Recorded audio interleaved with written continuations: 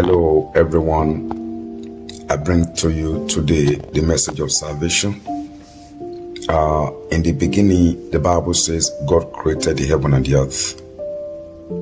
And in verse 26 of Genesis chapter 1, it is written, God said, let us make man in our own image.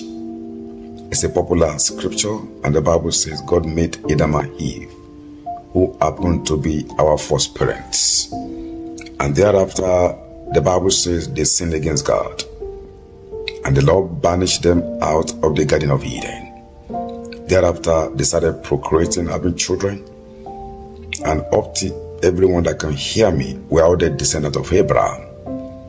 And according to God's judgment, it is written, because of the sin Adam sinned, it passed the consequence to all men, every creature, every seed of Adam.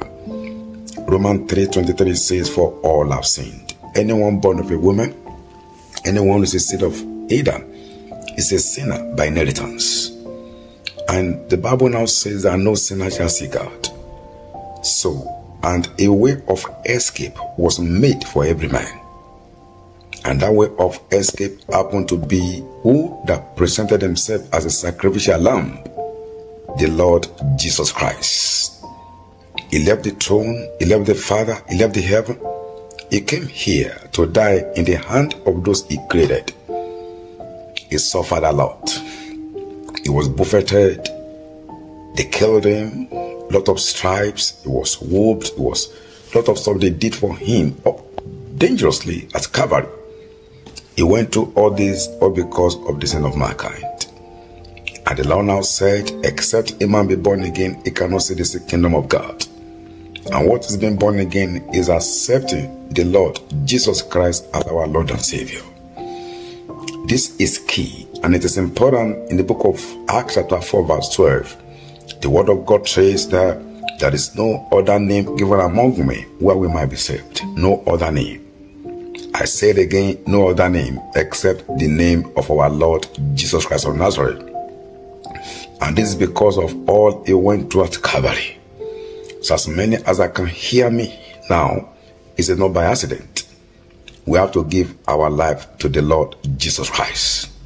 Submit to him today, confess him as your personal Lord and Savior. After you have done this, your soul will be saved. So if you are ready, let us pray briefly. Just say after me and say, Jesus Christ, I receive you today as my Lord and my Savior. Have mercy on me, forgive all my sins, and write my name in the book of life. In Jesus' name. If you have done that, you have been saved. You are sure of heaven tomorrow. God bless you.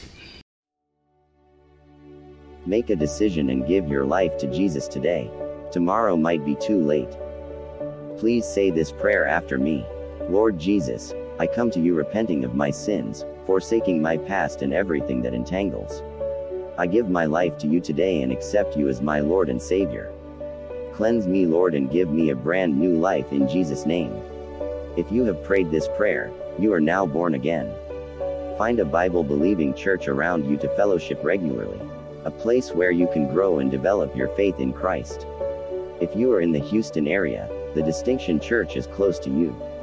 Come worship with us. We are located at 5250 Barker Cypress Road, Houston, Texas, 77084. You can also engage with us on any of our social media handles displayed here. We would love to hear from you. If you need prayers or counseling, you can call any of the phone numbers displayed on the screen. We love you. God bless you.